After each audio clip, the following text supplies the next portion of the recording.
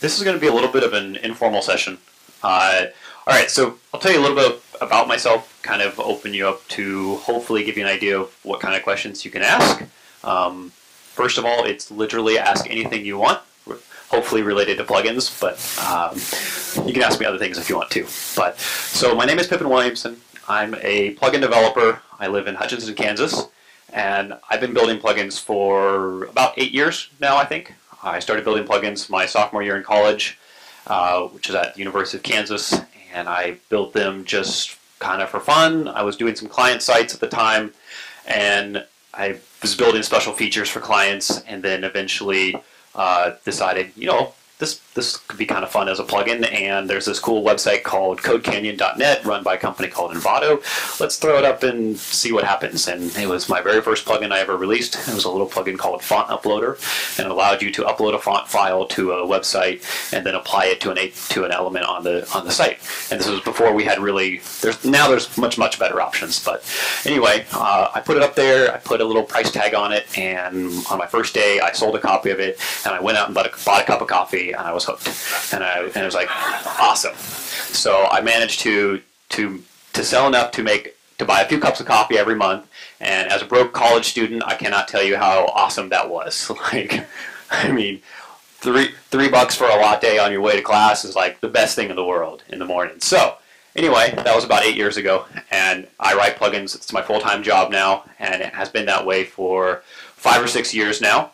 And I do a few things with plugins. So first of all, I run a website called pippinspluggins.com. This has been kind of my personal portfolio website for a long time. It's a personal blog. I write about plugin development there a lot. I used to be very active in producing tutorials for plugin developers that wanted to learn how to build plugins. And I mentioned development a couple of times. If you're not a developer, that's totally fine. I want any kind of question you have, whether it's using plugins, what should you use, what should you not use, how do I build a plugin, how do I sell a plugin, anything that you have. So if you hear me talk about dev or code a couple of times, don't worry, don't run away, it's okay. It's what I like to do, so sometimes it comes out. Anyway, so I run a little website called pippinspluggins.com, and it's been my personal site for a while, and eventually that led me into building a whole slew of different plugins that have been released, and eventually it led to a much larger project called Easy Digital Downloads, which is an e-commerce plugin for WordPress.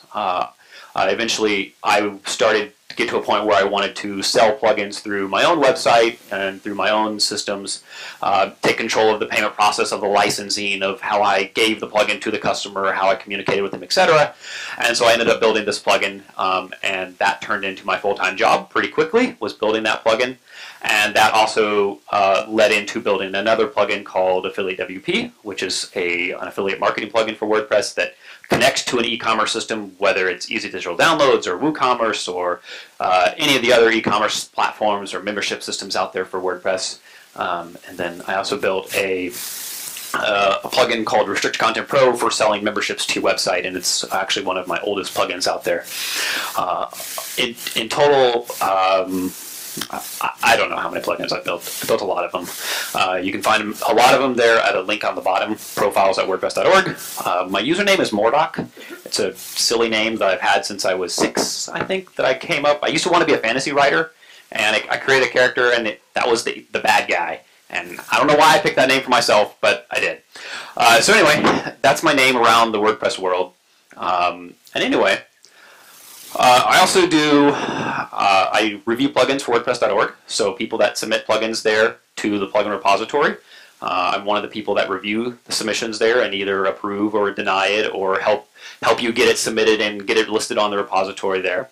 So we see a lot of plugins come through. There's about 50 to 100 plugins submitted every single day to WordPress.org, and there's 2 of us that go through them. And for every plugin that I review, Mika Epsinu does 500 of them. So she's the real badass for sure. Anyway, so I proposed this session to Devin, who's sitting over here as one of the organizers, as just kind of a anything you want to ask about plugins. It can be development, it can be selling, it can be using plugins, it can be anything. If you don't know what a plugin is, that's okay too. I think people have a lot of questions about plugins, and sometimes it's not very clear on where to get your answers. I've been in the plugin space for a while now, so ask me anything. Okay, so the question is, what's the best plugin for A/B testing in WordPress? Well, there's a few different options. There is a developer sitting in the room. His name is Josh Pollock. He is building a plugin right now specifically for that purpose. Ingot, I believe, is the name. So that's one to go check out. There used to be one called Optimize Press. I think no, that's the wrong name. That's a totally different plugin. Unfortunately, I don't remember the name of it, but it's been around for a while, and it was pretty good. Another thing that you can do, one of the things with plugins, people sometimes want to use a plugin for everything, and sometimes that's not always the answer. Sometimes also there's a service that you can use that can work for you as well. I personally use something called Optimizely.com, which is a really good A/B testing service. Sure. Okay, so what was the course from going from being a broke college student to being a profitable company? So now I run a company my company is called Sandhills Development, and basically these 4 websites, pippinsplugins.com, easydigitaldownloads.com, AffiliateWP, and Restrict Content Pro are our websites and our products. And we are now, last year we did 1.3 million, I think, in revenue, and we're profitable. We have a team we're now 7 full-time employees and X number of contractors, depending on the day.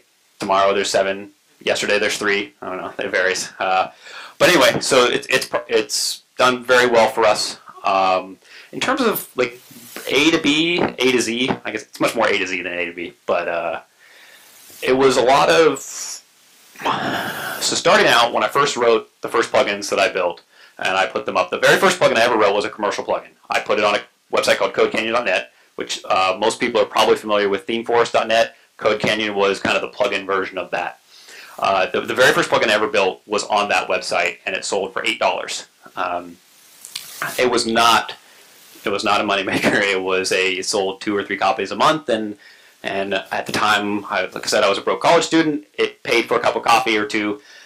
But what happened was it kind of triggered something in me that said, I think I can do more of this. Like, okay, if this little plugin makes $20 a month, well, what if we do a second one? Or what if we do a third one? What if we do 4 of them? And we build them up, and we build them up, and build them up.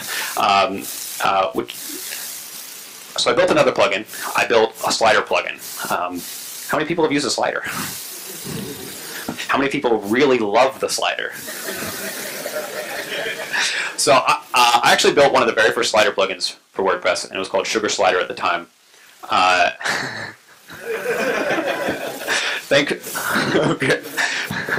Thankfully, the plugin is not available anymore. I still have a copy of it on my computer, but it's not sold anymore. But for me, the transition was going from, I built a little plugin as a hobby. It was fun. I had a good time building it, and then I built another one, and it just kind of cascaded from there, kept building them, and I actually had a turning point at one point in college.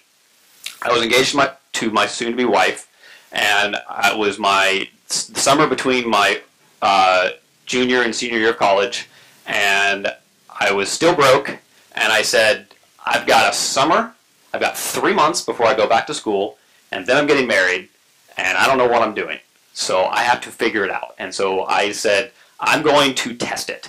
If I can survive and I can pay my bills with plugin development and WordPress development for the summer, I think I can make it work. And that was my experiment. And so I worked my ass off that summer. I built a lot of different plugins. I put things up on CodeCanyon. I started working on building things on my own site, and it paid for it. So I did it. I managed to pay the bills that summer. I don't know if I had $1 left over in the bank. Whatever, it wasn't very much. And it just kind of kept going. I found something that I really, really, really liked, and so I kind of went after it, and then I found where I had something that I needed, and so I went after that. And then I found another thing that I needed because there wasn't something out there that fit my purpose or fit my needs. And so I went after that. And that's where these 3 products, Ease of Digital Downloads, Affiliate WP, and Restrict Content Pro came from, is filling that need for myself. I needed those features, and so I went after that. Is it repeatable? I think so. Absolutely. I think it's different for everybody. But I don't know if that really answers your question or not, but I hope it helps in a way. Okay, so the question is, what's the onboarding process for contractors? What onboarding process? All right, so onboarding. How do you bring a new contractor into existing projects, especially projects that have been around for a year, 2 years, 3 years, etc., and get them into the flow? How do you familiarize them with the systems? How do you say, well, these are the way that we do things, whether it's from your development to your support to your planning? We don't have one. We just kind of say, here's everything and go. That's not a good answer. We're learning. So yeah, I think that's the reality that most people, I think we're very common. It's very common for us to look at other teams and to look at people that are doing really great things and think, man, they are kicking ass. They've got some great things. And then you look at yourself and you realize, and you think, what have we done wrong? What are we doing? Like, why don't we have this documented? Why don't when I bring a new contractor in, why are they not up and going at full speed tomorrow? Everybody has the same problems. It's super common. The question is, what are the most common mistakes seen when uploading plugins to WordPress.org? There's a few of them. So it used to be including your own versions of jQuery, which is, for anybody who's not familiar, is a library that lets you manipulate pages, do things on the web page, etc. And there was a problem in WordPress for a long time where developers would include their own versions of it, and it would break things all over the place. That's still reasonably common, but we've mostly squashed that out pretty well. Now the biggest problem is people not following directions. They submit it without any code. They just like submit a plugin, they give it a name, and then don't give us the plugin to actually review. And so then we have to give them an email that says we actually have to look at your plugin before we can approve it. It's pretty common. The second one is not what caused someone to not be approved initially, but let's say they have some problem. It doesn't matter what it is, and so we send them an email and they just never answer. Then there's probably, I don't know, thousands and thousands of plugins every year that sit there forever, never approved because you didn't answer the one email when we said, why are you doing this? Or we need you to do this slightly differently. Another pretty common one is security issues. We see a lot of just really, really bad code submitted, and that's okay because everybody starts somewhere. There's nothing wrong. When we're reviewing plugins on WordPress.org, we don't judge you on your code. As long as there's not blatant problems with it, I don't care if it's written well. I don't care if it has bugs. I don't care if it's pretty. I mean, a little bit I care because it hurts me inside when I see really bad things. But the thing is that everybody starts somewhere, and we're not there to judge. We're there to say, okay, is this safe for users to use? Okay, that's fine. We'll approve it. So security issues are definitely pretty common, especially people that are interacting with the database. Probably one of the biggest ones right now is we have a rule that says you cannot load assets off of other websites. So you can't load things from Google CDNs. You can't load from whatever service you want unless there's a very good reason for doing that. And that actually comes down to a security thing, is that anything that's off-site, anything that's hosted on other servers, there's no way for us to know if that's malicious, and so we don't allow it. So the question is, how do you stay competitive in the space? So how do you come up with something that is unique? How do you be competitive? How do you do something that hasn't been done already? Well, I'll tell you that I'm standing here and I've never written a single thing that's original.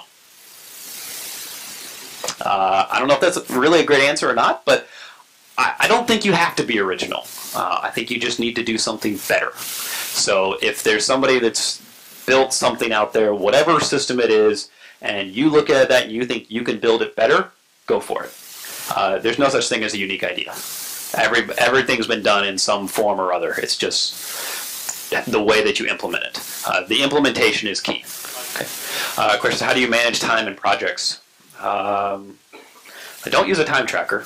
I don't know if that's good or bad, but I don't really have a good answer for that, honestly. So I've tried to, one of my goals throughout the last 8 years has been to build things that I want to build. And I recognize that this is a little bit of a luxury that we've managed to get to a point where we can kind of build what we want to build. And now I say that saying 8 hours of every day are still doing things that I don't want to do. I'll be honest, out of every single ticket that I answer in the day or every single bug that I fix during the day, I don't want to do that. They're related to the bigger project of what I want to build, but they're not things I want to do. But I still try to focus on everything being, we have a goal in mind, whether it's the completion of a particular project or just moving one project a little bit forward, and I try to make sure that those are in our focus every day. And whether it's an hour or 2 hours, I think maybe the thing that's helped me the most in trying to better manage time and stay focused is get rid of distractions.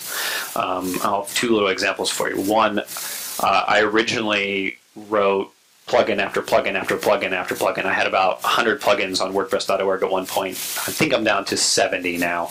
But anyway, they became distractions. So even if each little plugin only took 30 minutes a month to maintain, when you have 100 of those times 30, that's a lot of time every single month. And so I started saying, okay, I'm going to cut this one out. I'm going to get rid of that one.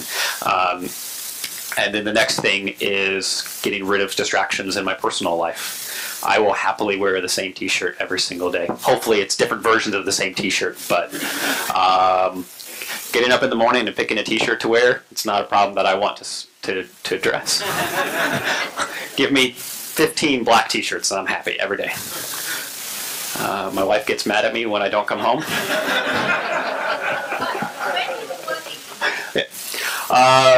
That's a challenge. It's super hard. I love what I do. My job is my hobby as well. And so it's very easy for me to spend 15 hours building something. And it's self-discipline, honestly. It's a couple things. Number one, you spend three years doing what you love as your hobby and as your job, and eventually you start to not love your hobby anymore, and so you find a new hobby. For me, I really like making beer. And so I go home in the evening and I say, I'm done at this time.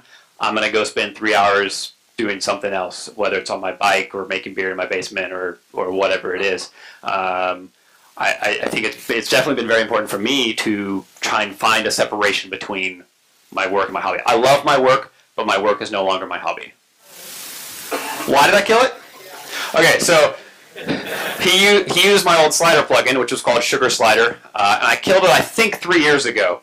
I killed it for a couple of reasons. Number one, from the development perspective, it wasn't built very well.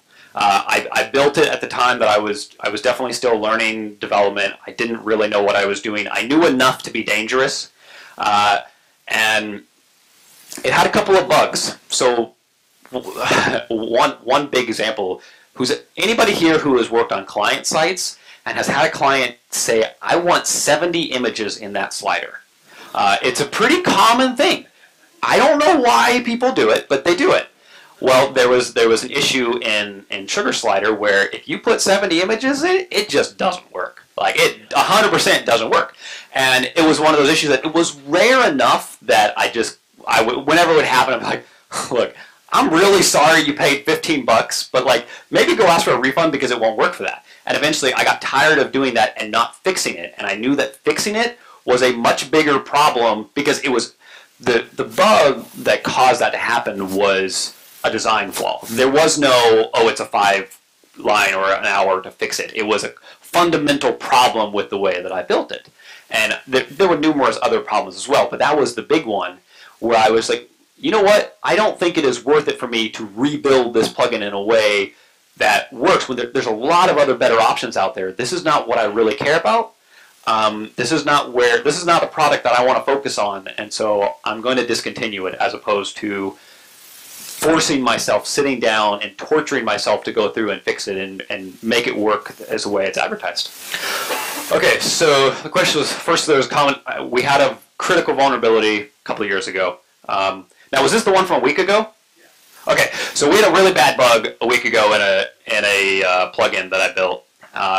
Super bad, actually, to the degree of, let's say that you are running a subscription service and you do $5,000 a month, and then when you install this update, we discovered that subscriptions were tied to wrong customers, and we had to go through and fix them, and we might cancel every single subscription that you have on your website. Not very good. Not a good bug to have. It was kind of scary. Anyway, we fixed it. We tracked it all down. But the question is, what's a way to prevent that kind of thing from happening? Is there any kind of automated tool that we can use to detect those before we discover it because a customer reports it? There are a variety of tools. I don't personally use them, and maybe that's why the bug happened. I actually don't have a recommendation for you on that, aside from hire code reviews. Get an external code review, whether it's from a developer you trust, a friend, someone else. A few months or a year ago, we hired a developer and we paid him quite a bit to come in and just review a code base for easy digital downloads. And he spent a week or two going through, and the number of issues that he found was shocking. And it's because he's looking at it with fresh eyes. We look at this code base every single day, and it doesn't matter how good of a developer you are. If you look at the same thing every single day, week after week, month after month, you're going to be blind to problems. There are some problems you will never see. Bring someone in with fresh eyes. I think that's hugely important for preventing some of those problems. Don't be afraid to pay really good money to do it too. Okay, so my personal website, pippinsplugins.com, was built for that reason. Because when I was learning plugins, I did not feel that there was a resource to learn plugins. There was a lot of theme development tutorials out there. There's a lot of generic WordPress, but there was nothing plugin specific. And so that was what it was built for. I'm not very active on posting tutorials to it now. There is a pretty good archive of resources there. There is a plugin development 101 series there that's available. It is. It's still current. There's a couple others. Tom McFarlane, who I think is somewhere around here, right in front of me. Excellent. Go read his blog. Does a lot of excellent stuff. Search how to write a plugin. It's actually a pretty good Google search that does come up with some pretty good results. And the biggest thing is, I wrote my first plugin, and I had no idea how to write a plugin. And what I discovered, so I built this feature for a client. It was this feature to upload fonts to the website, and I thought it was a cool feature. I had no idea how to turn it into a plugin, but somebody asked me to, and my response was, I don't know how to do that. That's scary. And I finally said, okay, screw it. I'm going to go research it. I'm going to figure out how to do it. And I discovered it took like 3 lines of not even code. It was just a comment in a file that turned my code that I had already into a plugin. It was so simple, it was infuriating. It made me really mad because I had spent months building this. I'm like, I have no idea how to build a plugin. I don't want to touch it. And then I discovered it took 30 seconds. I was done. So if you know how to code, you can write a plugin. Guarantee it. Yes and no.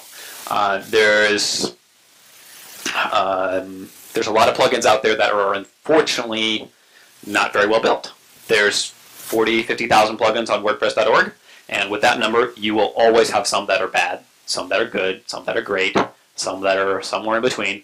And so, unfortunately, just as a general rule, we can't auto-update everything. We cannot trust 10,000 developers worldwide to always push good code.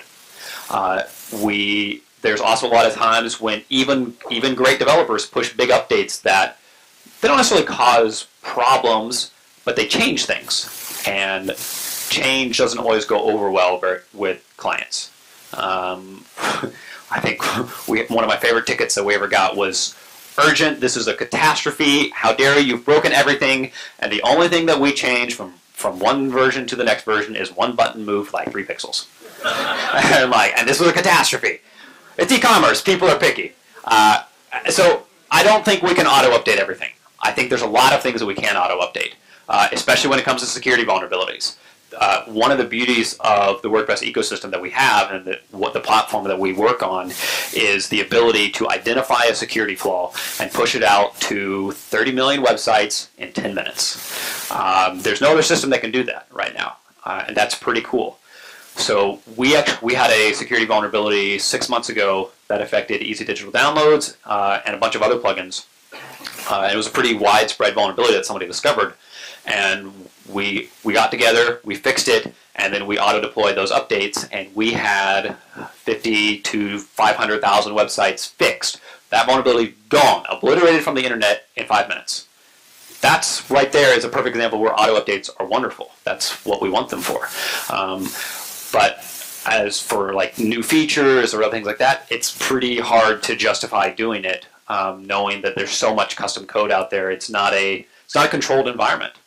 And in order to push out like major changes, you have to have a controlled environment. So what's one thing that I would like to build that I haven't built yet? I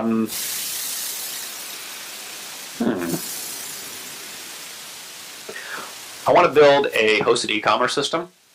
I think would be really fun. It's not something that we've got some plans for it, but it's not that far along yet. There's some cool things that you could do with a hosted system. Let's say that you have 100,000 customers on it, or 4,000 customers, or whatever. All right. E-commerce, one of the things that's really important is figuring out how do you optimize that purchase process. So look at something like Amazon. They can do an A/B test where they give one version of a purchase button to one set of customers and another version to another customer, and they can, in a matter of days, maybe minutes or hours, they can figure out which one is better. They can say, if that button is green, it makes an average of 1 cent more per customer, which is $50 million a year because we're Amazon and it's crazy. So when you are on a controlled environment where you control the entire flow of everything, you don't have people coming in and building custom themes or modifying the checkout process or anything like that, you can do really cool stuff. So one of the things that I want to do is build a hosted system where hopefully we get to a point where we have a large number of customers, and then we can start doing those kind of experiments and say, we've discovered that through our testing that a skinny checkout form is 10 times better than a wide one that has the exact same fields, or that if there is a link in the menu bar, that loses 0.5% of customers because they get distracted. Those kinds of tests, when you control the entire process for 50,000 websites, 1 million websites, 10,000 websites, whatever number, there's some really cool data that you can figure out. That's what I would like to build.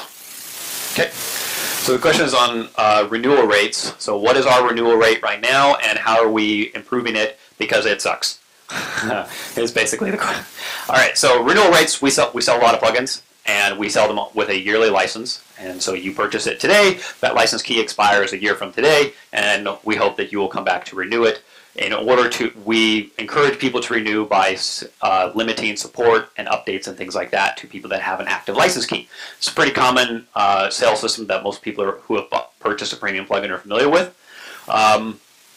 To be honest, renewal rates for manual renewals, a manual renewal being I send you an email, you click it, you go through the purchase process, you renew it, is terrible. It is awful. We're talking 10% renewal rate, maybe 20% if you've got a pretty good renewal rate. It's really, really not good. So that means that 80% of your customers are never coming back, even if they are still using the system. People don't renew for a huge number of reasons. Either because they didn't see the email, they went to spam, they clicked it, and they clicked it from their phone, and they're like, well, checkout process for my phone is hard, I'm going to do it for my desktop, and then I forget. Who knows? Tons of reasons people don't renew. Even people that are still using software for years to come. So it's a problem, and for us as a business, we have a lot of expenses. This is something that we have to address. Honestly, it is more important for us to address renewals and getting those customers back than it is to get new customers, by far. I mean, if we look at whatever our revenue is last year, and then say, well, you lost 80% of that. We just threw it in the trash can for the next year. It's a little tough to stomach. And so we've decided to get a little bit more aggressive with it, and we've actually recently converted all of our systems to use an automatic renewal system that you can opt out of at any time. So let's say you purchase it, and you're going to purchase, you want to use it for a year, and you don't want to use it after that, you can cancel at any time. There's no obligation like that, but it solves a problem of people not knowing they need to renew, even though they would if they knew about it. The number of people that don't see an email when you send it to them is astounding, or the number of people that don't recognize what they're seeing or what they're doing is crazy. So we've recently actually changed our systems to be automatic renewals, and it's going to be a pretty significant impact for next year. So just to give you a quick example, let's say that our renewal rate is 20% this year. Conservatively, with automatic renewals, you're going to see 75 to 80% renewal rate. So our renewal rate will increase by 60%, probably minimum. Pick a dollar amount and now do the math. And like for anybody who sells a product, it's the way to go. There's no doubt. There's a reason that every single company that does exceptionally well in software is a SaaS. I hope that kind of answered your question. Most of the time, I don't think charging monthly works. It kind of depends on the service or the product that you're selling. If you are selling let's say that you're a service, let's say that you're MailChimp. A monthly bill to MailChimp makes sense. Because guess what? If you don't pay it next month, you don't get to use the service. End of story. Like, it makes sense. So a monthly bill is fine for that. But now let's say that you sell a plugin and you bill monthly. What happens on month number 2 if you don't pay? Okay, well, if you completely kill the plugin so it doesn't work anymore, that's one thing. But let's just say that it still works as is. Why am I going to come back to you and pay you a second month? I might, because I hope to be a decent person, but what if I forget about it? So as a store owner, the problem that you're going to see with monthly is customers like, you know what, I'll commit to $5 a month. I'm not sure I'm ready to commit to $50 a year, so I'll do a month. I'll pay you 5 months. I'll pay you $5, and next month I forget about it, and I'm a $5 customer instead of a $50 customer. But I received the same product at the end. So typically, especially for product stuff, monthly doesn't work. Okay. So for developers, how do you choose when and where to put a hook in a plugin? And how do you decide when you realize that you screwed up and you need to take that hook back out? Okay, first of all, I like to go with the idea of try to be as flexible as possible, and that's if you have a function that returns a value, it goes through a filter. If you have something that performs an action, it fires an action. Before it happens, during it, and after. And I think with that basic guideline, that tells you everywhere that you need to put a hook from day one. Then, when you discover that you're silly or dumb or maybe a little bit tipsy at the time, and you typed an action wrong and you have a typo in your code, and it's been there for 3 years, and you realize that you have a lot of people that have written off on that code, and they just never told you that you typed it wrong, even though it's blatantly obvious. How do you get rid of it? The answer is you don't. You don't get rid of it. Welcome to backwards compatibility. There are ways to do it, but it's pretty hard. All right, so I think we're going to keep going. Yes, 5 minutes? Okay, thank you. Okay, so if you have multiple plugins that do the same thing, how do you pick the better one? Personal choice. Personal choice, experience, which one has better support, which one is updated more frequently, just in general, which do you have a better experience with? Sometimes there is not a right or wrong answer. Okay. So started building plugins myself. How did I get other people involved into the projects? How did I hire new developers that were interested in and that were good developers? First of all, I think just having going about product development in an open way, in an open source spirit, in some way is going to encourage a certain number of people. Like, you're going to get people that use a product and they find a problem with it, so they come and say, hey, I think you should improve this. It gets you a few, like this many, maybe. Ask people. I think the most successful thing we did with easy digital downloads and getting community involvement was I wrote a blog post that says, I'm building a product, here it is, it's open source, it's on GitHub, help me. And it worked. It seems kind of silly, but ask people to help. And then those people that help, a lot of people will volunteer and they'll prove their worth. And then those are the people that you hire. Those are the people that you say, would you like to do a little bit more? Okay. Best plugin or combination plugins for security. The main one that I would go for would be iTheme Security. iThemes security. So it's by the company called iThemes, and then it's security. It used to be a plugin called Better WP Security. I think that's right. And then it was acquired by iThemes in the last year or so. And it's iThemes security. Don't combine security plugins. It's typically a bad practice just because they do a lot of the same thing, and it may not be apparent that they do the same thing, and they might clash, or they just cause performance problems on your site. Okay, so why iThemes security and not something like WordFence? My answer is really that it's what I have a good experience with, and it varies for everybody. People are gonna have great experiences with WordFence or with Protect and Jetpack or whatever the particular security issue that you want to address is. Honestly, I don't use any of them, to be frank. I've never put a single one of them on any of my sites, and I'm okay. I'm still here. Business is still alive. And it's because, frankly, WordPress is pretty secure as it is. The biggest problem in WordPress are developers, are people writing other plugins to solve, to do various things, and then that introducing a security bug. Who's heard of Panama Papers recently? That was not WordPress. That was a plugin that ran on WordPress. And it's okay. Like, this is not a criticism of plugins. This is definitely not me telling you not to use plugins. It's simply that WordPress itself is inherently secure. There are, depending on the situation, you may want to do more, or but it's not mandatory. Okay, one more question. Most of the time, 0. Oh, sorry. So how dangerous is it to upload a plugin to WordPress that has not been tested with that version? So let's say that WordPress 4.5, which just came out, and then you have a plugin that you want to use that says tested up to WordPress 4.4. Is it dangerous to upload that plugin? The vast majority of the time, the answer is absolutely not. The reason being that most plugins are not updated for a compatibility, like tested, because they don't need to be. All right, I have 75-ish plugins on WordPress.org. Rough guess, how many do you think actually say they're compatible with WordPress 4.5? About 2. The reason being is those are the only 2 that have actually received updates in that time, because those are the only 2 that needed updates. And most of the time, those are not because they needed an update for WordPress 4.5, it's because I fixed a different bug, or I fixed a compatibility issue.